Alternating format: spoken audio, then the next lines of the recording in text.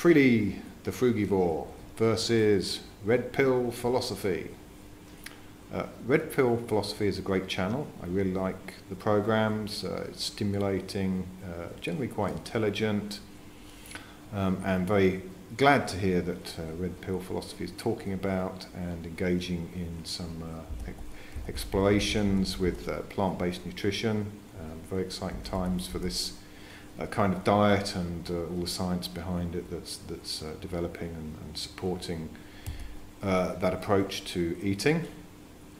So yeah, Red Pill Philosophy criticises Freelee for her meat eaters deserves to die. I think this is a deserved criticism. The concept deserve isn't actually philosophical, so you can't really use it as any kind of an argument. It's just a personal, subjective thing. Deserve is undefined, and also I think this is like it's kind of an attack. It's almost passive-aggressive or even overtly aggressive.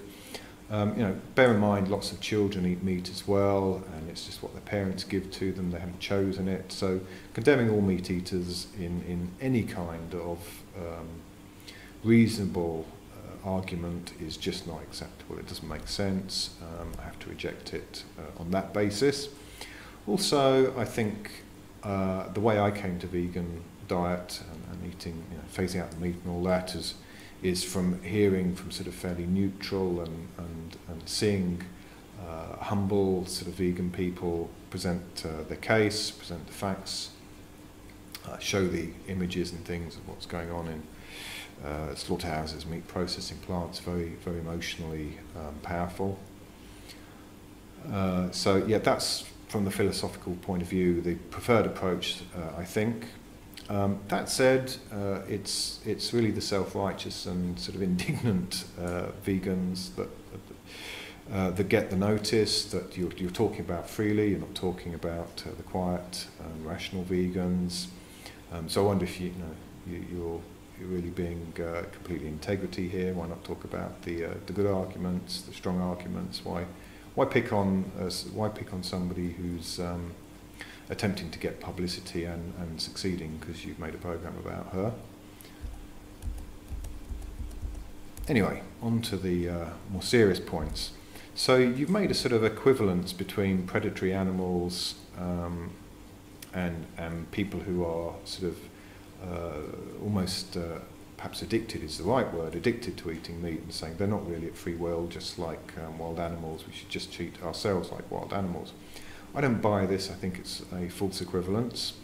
Predatory animals eat other animals because they may have like a biological program, a trait that comes from their genes that gives them the instinct to hunt other animals or to harm other animals. So that's not a free choice. That's something that's genetically programmed. It's not that the animals thought about it and made an informed decision. Also, predatory animals may just be genuinely hungry. They don't have a supermarket. Well, maybe some do. There might be pests like that. But in general, animals aren't at choice in terms of their source of food. And this doesn't apply to humans. We have a very successful agricultural industry, and we can go and we can generally choose just about anything that we want to eat. Yeah, there is no equivalence between a human that's addicted and an animal that's hardwired and has little choice. Also, yeah, okay, in judging people that are kind of addicted, yeah, I think that's not entirely unreasonable. For example, if a heroin addict breaks into your house and steals stuff, they're still a thief. The fact that they've got this addiction or compulsion to engage in that behaviour doesn't get them off morally. And the reason for that, of course, is because they made a choice to take heroin or whatever, and also they're at choice in whether they go into do some recovery or something like that. They've got help that they can get. And these are things that can't really be applied equally to, say, a cat. which is just going to pounce on and swipe things that move because of some deep and primitive programming that it can't escape. And of course humans are at choice in what they eat. Lots of people have gone vegetarian, they're a very significant population. So this is sort of the hard data which shows that people actually do have choice. And I don't see any equivalent data for cats or bears or whatever.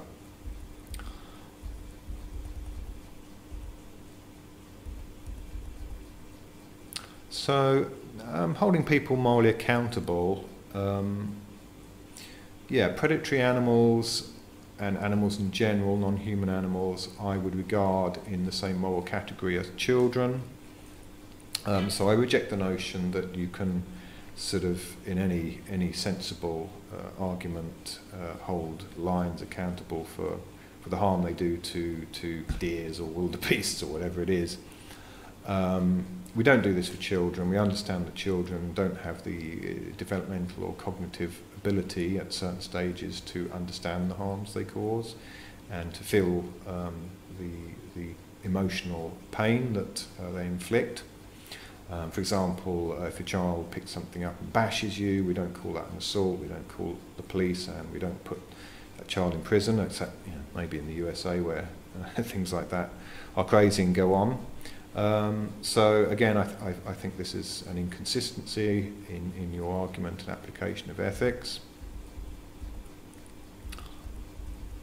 And another point, you talk about incidental harm. For example, the aeroplane takes off and occasionally it may plough into some birds and kill them.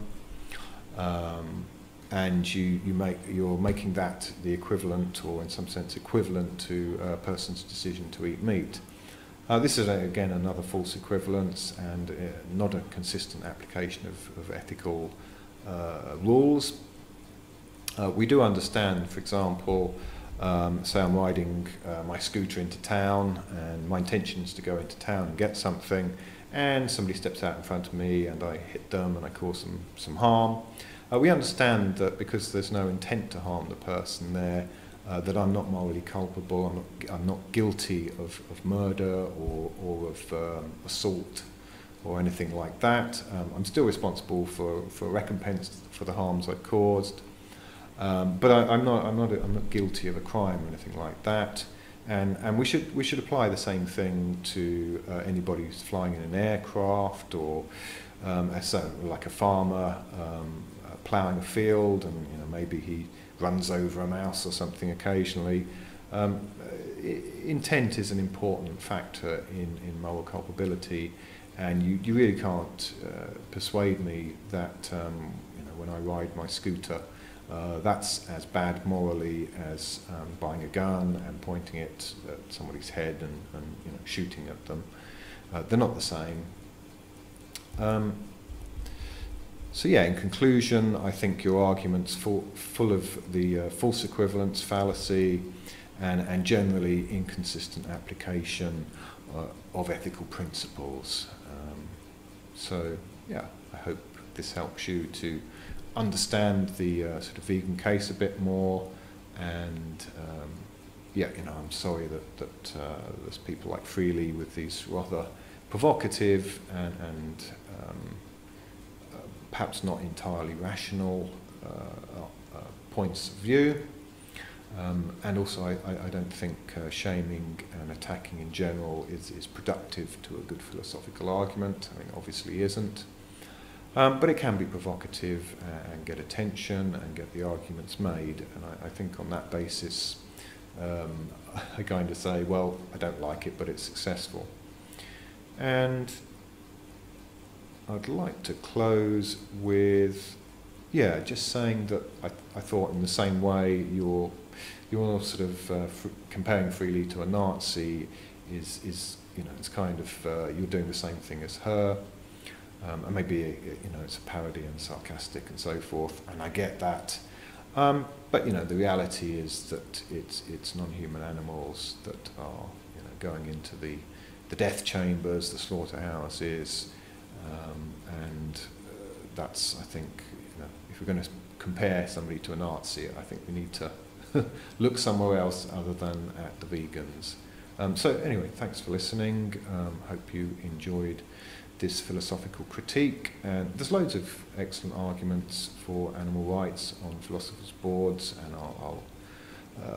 and you know, of course, in academic papers. So I will post some links below. Thanks for listening. Bye.